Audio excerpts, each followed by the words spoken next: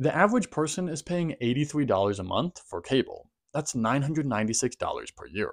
If you wanted to have a 3% withdrawal rate after retiring, you'd want $32,868 invested to support that purchase every year.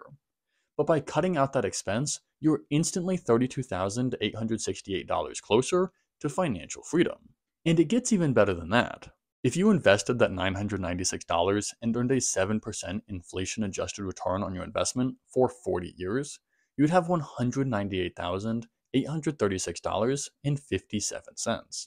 Combined with how much less money you need to retire, that's a net difference of $231,707.57. That's a lot of money, especially given that last year, the average American only saved $5,011.